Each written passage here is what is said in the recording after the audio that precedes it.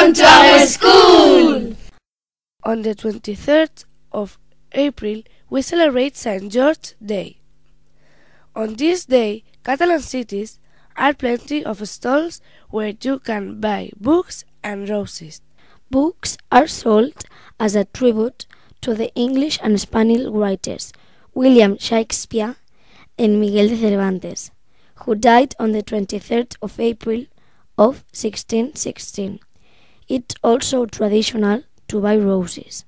To understand why, we are going to tell you a story. We hope you like it. Many centuries ago, there was a king who lived in a palace with his wife and daughter. One day, a terrible monster appeared. It looked like a dragon. It ate the animals and was going to destroy everything. The king was afraid and didn't know what to do. There weren't more animals. The dragon was hungry and was going to eat the people in the village.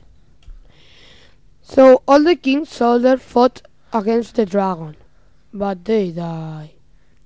The dragon threatened the king. If it didn't eat people, it would destroy the village.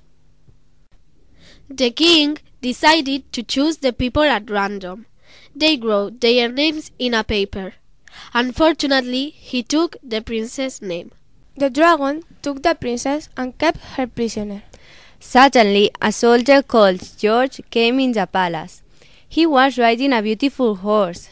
George promised the king to save the princess, and he went to the dragon's cave.